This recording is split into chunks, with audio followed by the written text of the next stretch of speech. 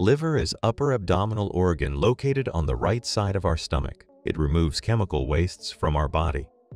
If certain reasons cause inflammation of liver and liver cells could not work properly, the liver function will be disturbed and result in formation of scars in damaged area that permanently damage the liver if spread to other parts of liver.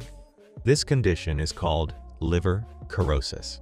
Causes: any health problem that damages our liver can cause liver cirrhosis, such as alcohol addiction, infection, and inherited diseases, etc.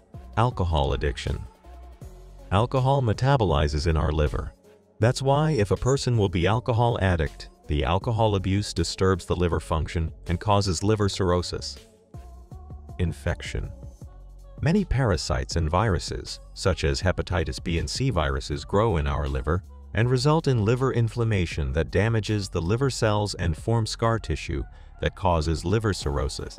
Inherited diseases. During fetus development, if genes of a liver disease transfer from parents to fetus, this condition is called inherited liver disease, such as Alagille syndrome, etc. Symptoms. Symptoms of liver cirrhosis include loss of appetite, fever, yellowing of skin and eyes, and swelling of lower limbs or legs, etc. Diagnosis and treatment. Blood tests like albumin, imaging tests like CT scan and liver biopsy are used to diagnose the liver cirrhosis. Currently, there is no treatment for liver cirrhosis because this condition permanently damages our liver.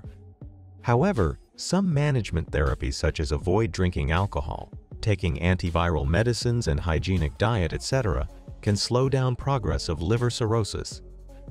If you have any question relevant to this video, or if you want to suggest us a topic, you can reach us through our Facebook page. Its link is given in the description box of this video. Thanks for watching.